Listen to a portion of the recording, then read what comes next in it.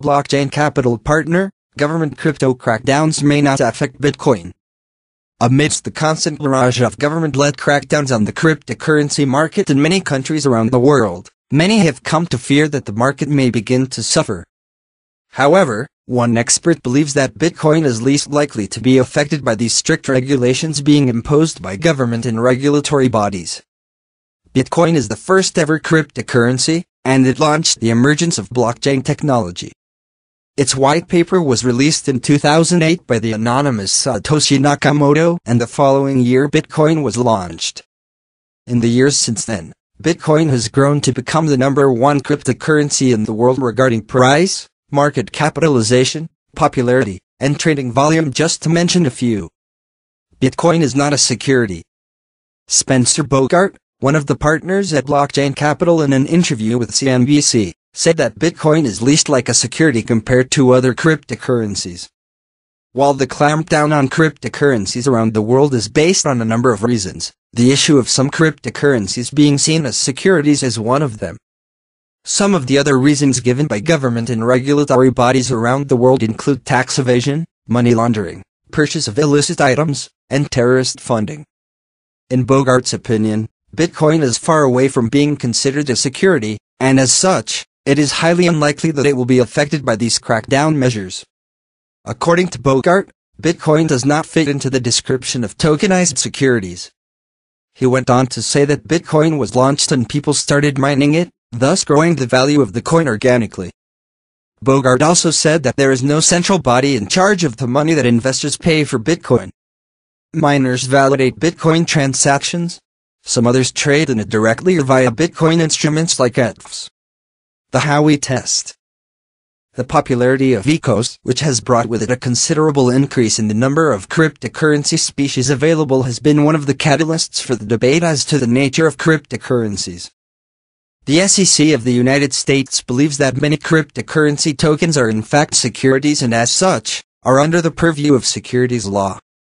Since July of 2017, the SEC has continued to focus on the cryptocurrency market, with many ECOs reportedly dumping their ECO plans after a call from the SEC.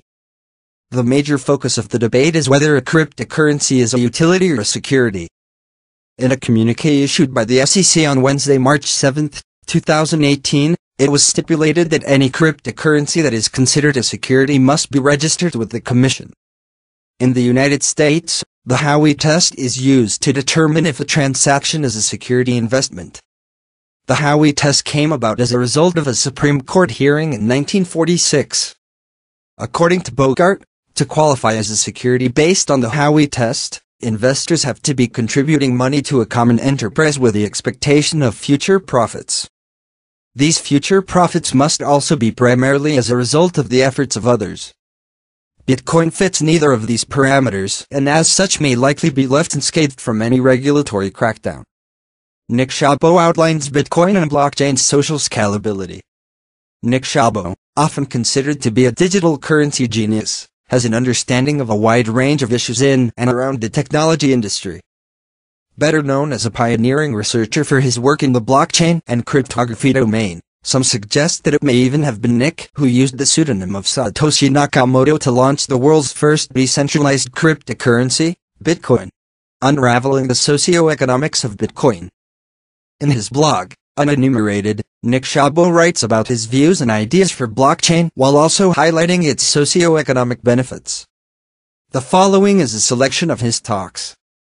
Since the start of this decade, Greece has found itself in the middle of a debt crisis. The government took bailouts from the International Monetary Fund (IMF), but has subsequently failed to repay any of it. When the government had nowhere to go for additional funds, it froze out its banks, flushed out capital, and labeled it a haircut. Because of accounts being frozen in the Mediterranean country, people were not able to withdraw their money. As a result, and due to the growing shortage of cash, stores were paying their suppliers in scrips. A crucial feature of such a currency is that it is closed within the chain. Ironically, the economic isolation offered by scripts is pretty much how the Bitcoin economy works currently. Citizens in Greece could look up to Bitcoin as a solution or even a potential replacement to their present-day, privately issued, scripts. The blockchain is a long chain of transactions, and Bitcoin is the longest blockchain, simply because of its age. It is secure until date. There has not been even one report of financial loss due to an overt hack of the main blockchain. While the blockchain itself is scalable, but a major secret to Bitcoin's success is social scalability. The predominant direct benefit of social scalability is trust minimization. A blockchain can increase trust in the network by reducing vulnerabilities and risks associated while transferring money using digitally recognized conditions or contracts. Nick defines social scalability in the following: the ability of an institution, a relationship, or a shared endeavor, in which multiple people repeatedly participate, and featuring customs, rules, or other features which constrain or motivate participants' behaviors to overcome shortcomings in human minds, and in the motivating or constraining aspects of said institution that limit who or how many can successfully participate. Another massive player in the way of smart contracts, encouraging trust in code, and ultimately the variety of scalability Szabo refers to, is the Ethereum network. Vitalik Buterin's creation enables dApps to run using smart contracts. A smart contract is a pre-programmed software defined with its own rules. The code also governs how it will work once it goes live on the Ethereum blockchain. The basic idea behind implementing smart contracts was to reduce human intervention on the blockchain and also cut down costs. It is the code, at the end of the day, that verifies whether a condition is satisfied or not before releasing funds. From here it becomes clear the importance that sheer science is playing in developing a society in the 21st century. Looking at tomorrow's revolution. Today, science finds its applications in a multitude of fields. While governments are funding various research projects, it is important that states are not allowed to sponsor or back scientific theories at the expense of other approaches. Communities must then be democratic in accepting new scientific research without any form of bias. It is essential that we redesign scientific institutions to minimize bias. The source of funding of these bodies must be scrutinized to ascertain if they are being funded to promote a skewed view or not. Thus, what better way of scrutiny than via open-source coding platforms and distributed ledgers? Brilliantly explained in the article How to Succeed or Fail on a Frontier, Szabo describes how the Chinese regime, at its peak in the 15th century, used its large fleet of ships as a show of strength and prosperity, while the Portuguese went sailing across the world and drew up trade colonies. The Portuguese Empire would have never been able to match the might of the Chinese, but its efforts reaped rich dividends during trades. It could be said that NASA has replaced the Chinese Empire in the present day in deep space exploration. In the illusion, it isn't far-fetched to assume the crypto genius is pointing to cryptocurrencies and blockchain technology as the next technological armada.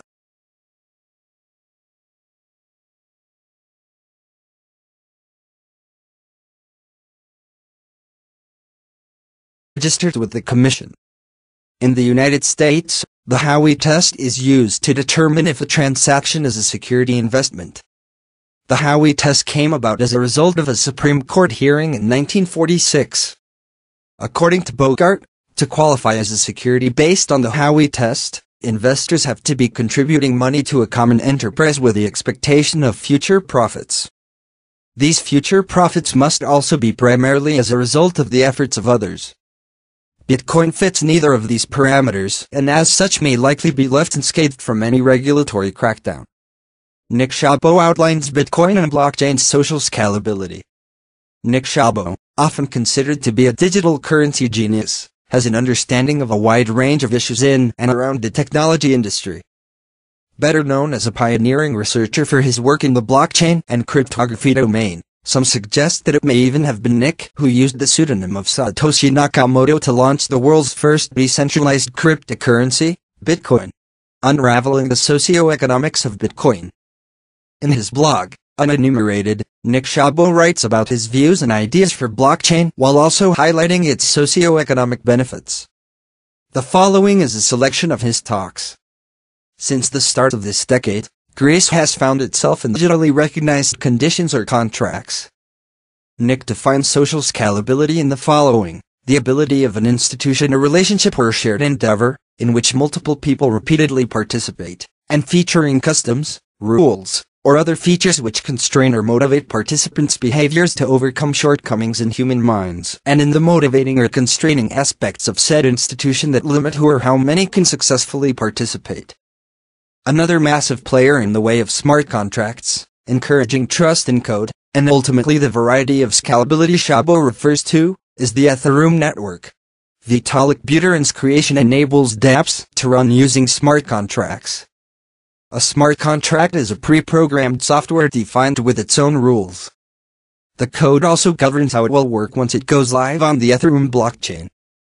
The basic idea behind implementing smart contracts was to reduce human intervention on the blockchain and also cut down costs. It is the code, at the end of the day, that verifies whether a condition is satisfied or not before releasing funds. From here it becomes clear the importance that sheer science is playing in developing a society in the 21st century. Looking at tomorrow's revolution. Today, science finds its applications in a multitude of fields. While governments are funding various blockchain capital partner, government crypto crackdowns may not affect Bitcoin. Amidst the constant barrage of government-led crackdowns on the cryptocurrency market in many countries around the world, many have come to fear that the market may begin to suffer. However, one expert believes that Bitcoin is least likely to be affected by these strict regulations being imposed by government and regulatory bodies. Bitcoin is the first ever cryptocurrency, and it launched the emergence of blockchain technology. Its white paper was released in 2008 by the anonymous Satoshi Nakamoto, and the following year Bitcoin was launched. In the years since then, Bitcoin has grown to become the #1 cryptocurrency in the world regarding price, market capitalization, popularity, and trading volume, just to mention a few. Bitcoin is not a security.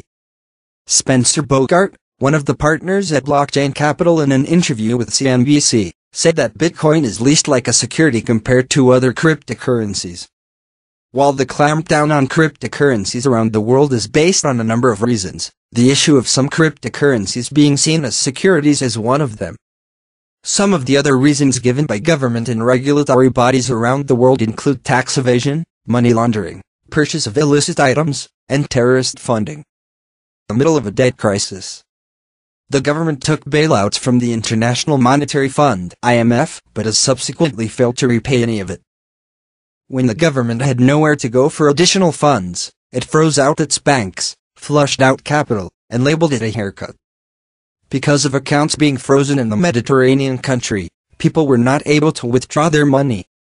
As a result, and due to the growing shortage of cash, stores were paying their suppliers in scrips. A crucial feature of such a currency is that it is closed within the chain. Ironically, the economic isolation offered by scripts is pretty much how the Bitcoin economy works currently. Citizens in Greece could look up to Bitcoin as a solution or even a potential replacement to their present-day, privately issued, scripts. The blockchain is a long chain of transactions, and Bitcoin is the longest blockchain, simply because of its age. It is secure until date. There has not been even one report of financial loss due to an overt hack of the main blockchain. While the blockchain itself is scalable, but a major secret to Bitcoin's success is social scalability. The predominant direct benefit of social scalability is trust minimization. A blockchain can increase trust in the network by reducing vulnerabilities and risks associated while transferring money using DeFi. In Bogart's opinion, Bitcoin is far away from being considered a security, and as such, it is highly unlikely that it will be affected by these crackdown measures. According to Bogart, Bitcoin does not fit into the description of tokenized securities. He went on to say that Bitcoin was launched and people started mining it, thus growing the value of the coin organically. Bogart also said that there is no central body in charge of the money that investors pay for Bitcoin. Miners validate Bitcoin transactions. Some others trade in it directly or via Bitcoin instruments like ETFs. The Howey test.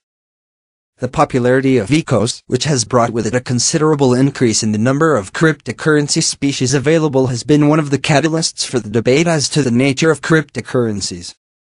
The SEC of the United States believes that many cryptocurrency tokens are in fact securities and as such, are under the purview of securities law. Since July of 2017, The SEC has continued to focus on the cryptocurrency market, with many ecos reportedly dumping their eco plans after a call from the SEC. The major focus of the debate is whether a cryptocurrency is a utility or a security. In a communique issued by the SEC on Wednesday, March 7, 2018, it was stipulated that any cryptocurrency that is considered a security must be